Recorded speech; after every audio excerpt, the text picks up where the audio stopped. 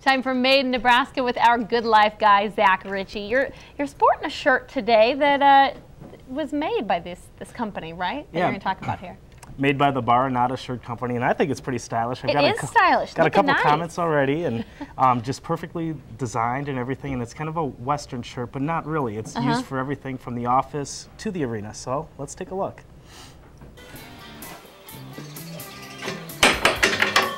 Barbara and Jean Grace have always stayed busy. That's why they couldn't stay retired. We want to do some other things, and it seems like actually we're busier than we used to be.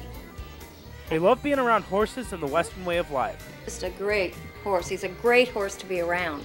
So they turned that love into a passion and a new career of designing shirts. There just was a missing area in the shirt business, and this was the part I think that we've strived to fulfill.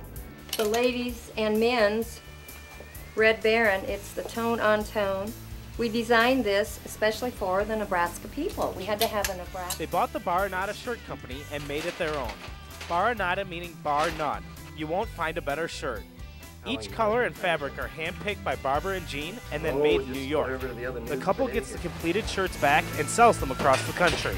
We wanted to put our stamp on these shirts as far as picking out the fabrics, and we have some other ideas for clothing that we want to add to this. So from the office to the arena, Barranada shirts make a good fashion statement for any occasion. You can wear these shirts with a tie, go to church, whatever, come home, take the tie off, and go out and get on a horse or the tractor or whatever. And that's the thing about these shirts. They do up so well, and it's because of the high quality cotton texture.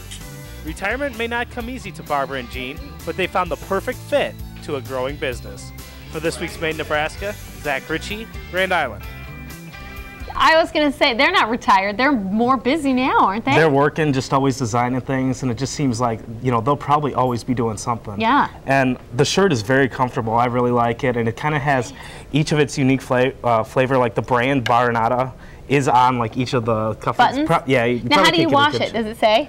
I'm not sure. Do you want me to look? Maybe do we a tag could. back there? This is my first day wearing it, so I haven't washed it yet. Okay. Okay. Right. But I'll be sure to take good care of it. So they sell them online. Sell them online. They send their designs to New York. It gets made and then it gets sent back to Grand Island. And then they ship out from Grand Island.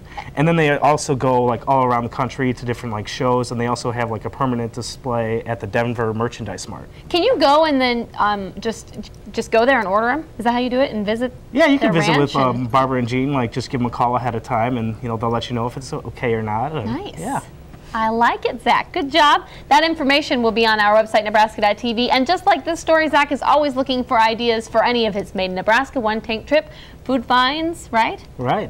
Ritchie at Nebraska.tv or news at Nebraska.tv. Just let me know. Thank you, Zach. Looking good in your shirt. Thanks. Right after the break, watermelon soup. It should be interesting. Stay with us.